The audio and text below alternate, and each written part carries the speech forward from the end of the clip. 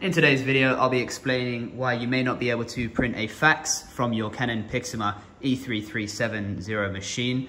The reason why you may not be able to do this is because unfortunately this feature is not supported by the Canon Pixma E3370 model. If you would like recommendations on models that can do this, I'd recommend to check out the Canon website where you can select which features you prefer, and you'll be recommended some Canon models based on this.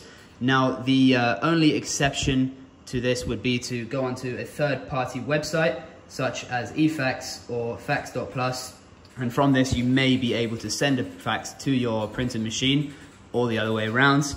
This is the only known way of doing things. Unfortunately, as this is more of an entry-level printing machine, you won't be able to do the more complex features such as faxing.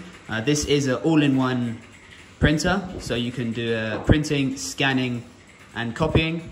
These are the limited features of this model. Although it is great for those features, that is all it's capable of doing.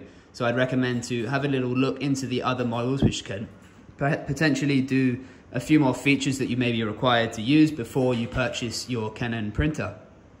I hope this video has been informative for you. If it has, feel free to give us a subscription. You can also check out our other videos where we recommend many other printers for you and give you help with setting them up, so you can check those out to get you started with your printer.